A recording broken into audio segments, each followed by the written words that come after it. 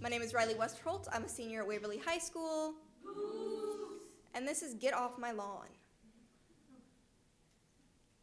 I'm here to set something straight. You see, there's this common misconception that Generation Y is the worst thing to happen to this world since puberty. They say we have no aspirations because we can't afford college. They call us over-medicated and undereducated because expensive medications for imaginary problems means less money for expensive educations.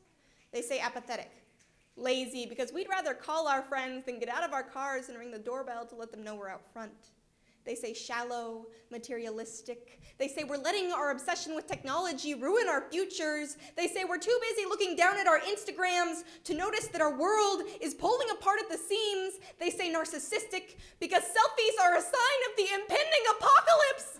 They say they've never seen a generation as unruly as ours. But once upon a time, there was a generation infamous for its laziness. The people were obsessed with their money and what it could buy. They were called the Lost Generation. This was not my generation, although the name has been recycled, and they say we're unoriginal. This was the 20s. I'm not saying that makes drinking moonshine into oblivion while cruising around in your new Model T Ford any worse than trying to take a selfie while driving. Simply that the judgment of a whole generation should not be based on the characteristics of the few. I'm not saying we're perfect. Is my generation a little obsessed with technology? Sure. But look at the amazing things we've done with it thus far. Water bottles that can sterilize water in under 2 minutes. Ultrasonic canes to see for those who can't. We've even invented biodegradable cup holders, so I'm not quite sure who they're calling apathetic, because we have the lowest discrimination rates of any generation ever.